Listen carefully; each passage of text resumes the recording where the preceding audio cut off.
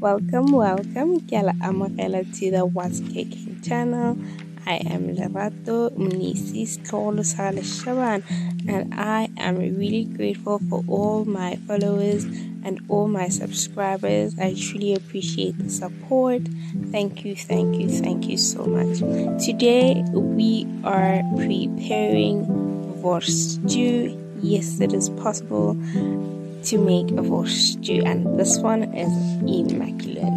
So these are the ingredients you're gonna need. So it's tomatoes, green pepper, sliced onions, and wors. As you see me, there I am pouring in the wors with the oil. Well, you have to put some oil before you put in the wors, and put your stove at medium heat, please. Otherwise your wors is gonna overcook, and you don't want to overcook it at this stage. You really want it to just, take in the heat, simmer a bit. There you see me putting in my nice masala, and it really is a beautiful masala. It's ginger and garlic. I highly recommend it.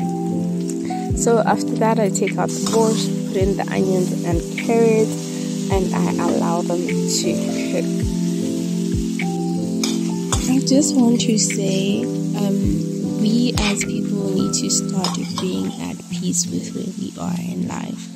But anyway, back to the cooking. I just put in some of the chopped green peppers over there, and you're also just gonna allow it to cook for at least a minute. And there you see me consistently stirring it up. Then we add our wors, the one that we cooked earlier. You see, it wasn't like well cooked, it was half cooked, so that was the reason. So that we're gonna put it back in. So we actually want the flavors to cook into each other, so it's advisable to just close your pot as you cook, just for 5 minutes or so. Then we open it again just to stir it up a bit. Then you will see here I add my chutney. It is only a tablespoon. However, if you want to make it sweeter, you can add another tablespoon. It is all good. Each to their own. Here I am adding our tomato and relish. I'm going to allow it to cook also for 1 minute or so. Then I'm going to close the lid, cook it a bit longer for at least 5 minutes again. You can see now it looks a bit well cooked. Close so that the flavors can mix into each other very well. And as you can see, it's looking well cooked. Now we're gonna add our final ingredient.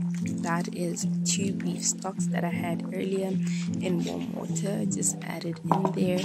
Then also I have a tomato ketchup. I just added 2 tablespoons into my pot. Then close the lid, let it cook a bit for 1 minute. Then I add my mushroom soup just to make the texture of the Wors stew a bit thicker. So there are ingredients that I didn't mention earlier. For example, the mushroom soup, the 2 beef stocks that I had in hot water, and the ketchup.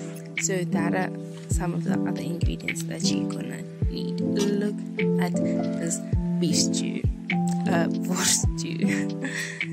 It looks divine, and not only does it look divine, it tasted delicious.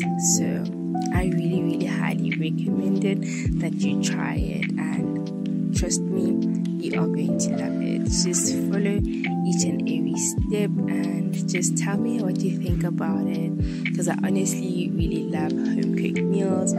Everybody that knows me knows I love home cooked meals. Thank you for watching.